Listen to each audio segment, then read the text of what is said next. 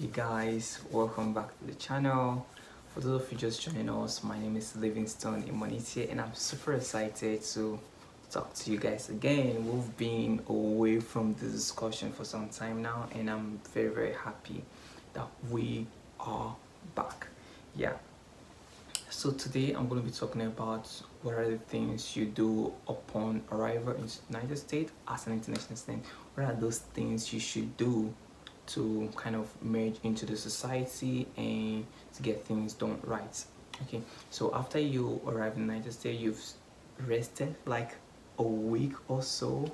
You've rested for a week, you move around the neighborhood, you've taken pictures and you've met new people, you've settled down. So what you need to do first is to get a SIM card, get a new line.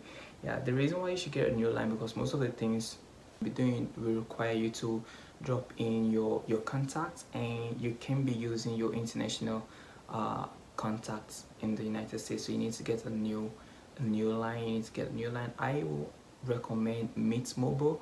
Yeah, I recommend Mint Mobile because they are very cheap and reliable. It's about $15 a month. It's cheap and reliable. You can get the T-Mobile. You can get, there are so many network providers in the United States. I will always recommend Mint Mobile to anyone.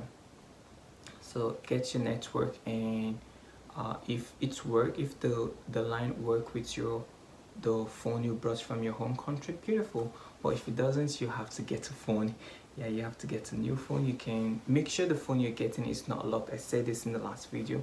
Make sure the phone you're getting is not locked. Make sure the phone is unlocked so it can work with your SIM and any other SIM you want to use. Okay, so after that, I feel you should open a bank account. Yeah, you should open a bank account. So walk into any bank close to you. I will recommend Bank of America.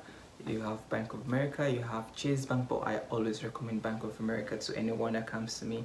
So go to Bank of America. Because of the pandemic, you have to schedule an appointment first before going. You can just walk into the bank and then open an account. You have to schedule an appointment. So you go to the website, schedule an appointment, then walk in on your due date and then open a bank account. It's really fast.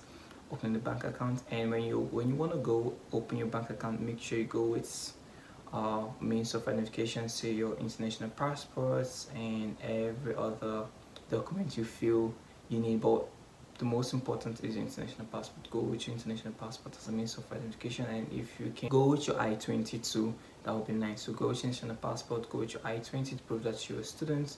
And yeah, because when you open the account, you're going to send a code to the number you put in. That's why you should get a local number. So get a local number in the US, so when they send the code to your local number, you can easily read it. But if you don't have the local number, you can go in with your friend and then use your friend's number, and when you get your own local number, you can update that via the website or via the app. Next is to get your social security number. Now, the reason why you need your social security number is because without the social security number SSN, you cannot work. So you need the SSN to work. You need your social security number, and there is a condition, rather. There is a condition.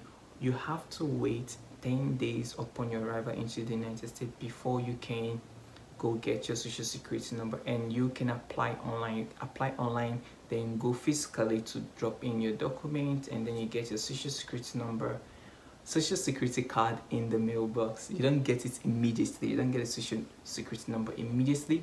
You have to wait for a couple of days before you get the social security card in your mailbox. So you have to wait first 10 days after your arrival before you can apply for your social security number. And for those of you who love to spend, you can then apply for your credit card after you get your social security number, because without your SSN, you cannot apply for a credit card. So you can apply for a credit card. So credit in Nigeria, we do not like to borrow, right? We like to work for our money, save our money, then use the money we've saved to get whatever we want to get. But over here, encourage borrowing of money, and the money you borrow, there is no tax incurred on it.